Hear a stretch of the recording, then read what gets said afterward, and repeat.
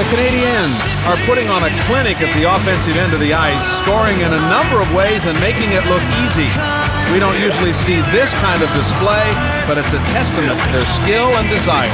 Tomas Plekanec has been the player to watch in this one. He's been all effort and all hustle, leaving everything out on the ice, and he's been rewarded with a goal. You almost hate to see one team lose after a game like this.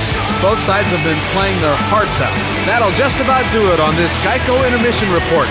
In case you missed it, Montreal leads it 3-1. See you next break for another report. Now we throw it back up to Randy and Drew.